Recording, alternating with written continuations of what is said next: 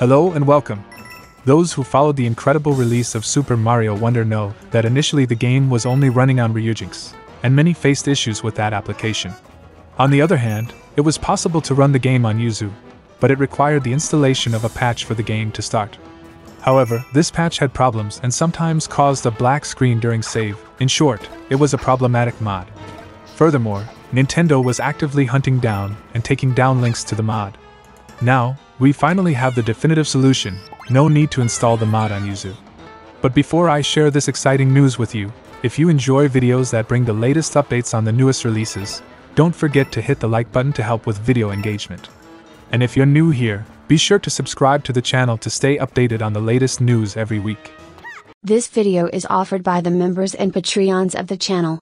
Thank you for your support.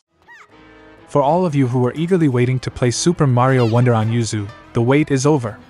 Just update your application to any version above Early Access 3940, as the development team has made the necessary update for the game to run on Yuzu.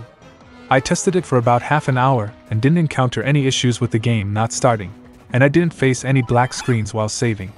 Compared to Ryujinx, I found Yuzu to be smoother with fewer interruptions in shader compilation. Next week, I'll make a video covering the advantages and disadvantages of each application for running the game. Additionally, I conducted tests on 2 Android devices, but the game didn't work on either of them, neither on the Mali GPU nor the Adreno.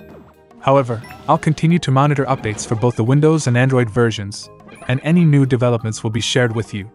This was a quick video, the 4th video this week. I hope all of you have fun playing Super Mario Wonder over the weekend, and stay tuned for the next video. Until then,